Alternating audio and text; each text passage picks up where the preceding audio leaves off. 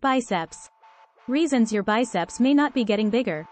To build stronger and bigger muscles, you must consistently overload them with resistance for a long period of time. This creates muscle breakdown and forces biological change and adaptation. Strength training for type 2 muscle fibers helps produce greater amounts of hypertrophy. But many clients still end up complicating biceps training with these two obstacles. 1. Overtraining. This occurs more often than not when training the biceps. The biceps muscle is a small muscle group and limited to elbow flexion only. Clients can experience issues when trying to build bigger biceps because they simply do too much. This happens as a result of adding too many isolation exercises on top of the main compound exercises of each workout. Always review your client's entire workout program and not just the specific biceps routine. A client should perform compound movements first. Then add further stress to the muscle through isolation exercises. The biceps are a secondary muscle in compound exercises like underhand grip rows or chin-ups, therefore they are still working. As a secondary muscle in a compound lift, the biceps encounter even more volume and muscle breakdown than during a biceps curl. Avoid overtraining the biceps after an entire workout, especially if the workout involves compound pulling exercises. 2. Limited exercise options. As a fitness professional, you know the many different biceps curl variations. Though most trainers end up trying to incorporate too many of these options, leading to minimal arm muscle gain. Consider the following list of exercises.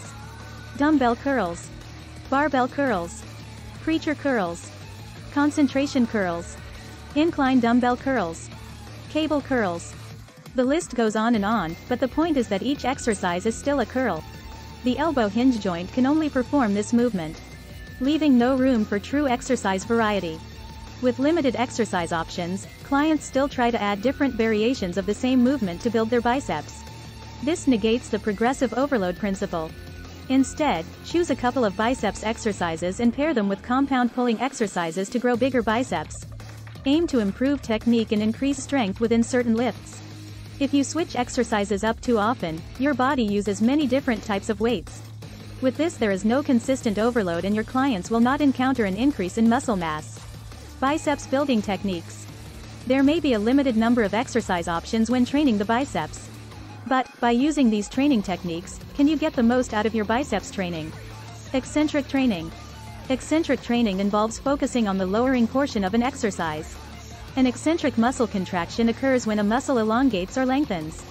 During a biceps curl, the eccentric contraction happens when a client lowers the weight back down to the starting position. The most force can be produced at this point in the exercise. Emphasizing a 3-second eccentric contraction helps overload the biceps without having to add more resistance.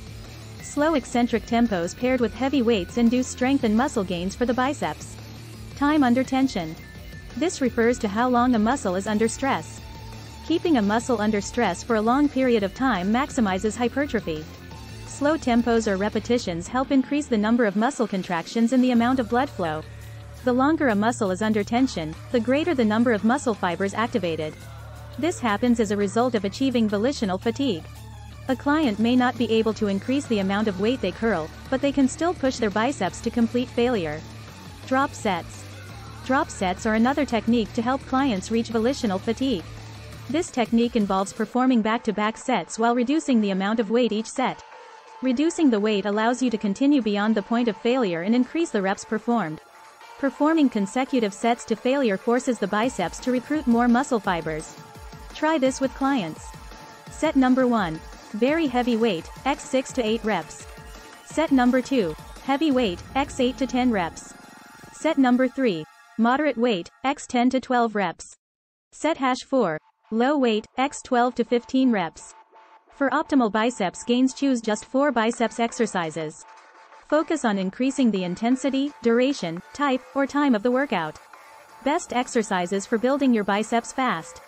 The type of compound and isolation exercises you choose is vital to helping clients build bigger biceps.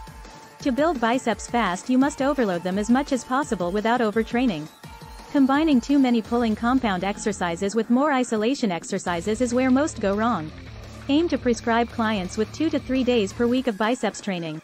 Choose just 4 exercises for them to complete each time. Since the biceps is a smaller muscle, you can train it more frequently. Though this does not mean every day. To avoid overtraining, rest 1 to 2 days between each biceps workout. Schedule workouts with compound back or shoulder exercises like chin-ups, rows, and front raises on separate days. If your client is more advanced, then pairing the compound and isolation exercises may be beneficial. The biceps are a secondary muscle in many workouts. By adding more biceps workouts, you risk not giving them enough time to recover. Here are the 4 best biceps exercises and why. Barbell curls.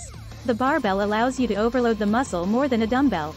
Using a straight bar will help target the long head of the biceps and forearms.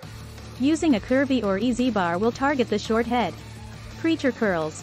Help target the brachialis muscle in the lower part of the biceps. Concentration curls.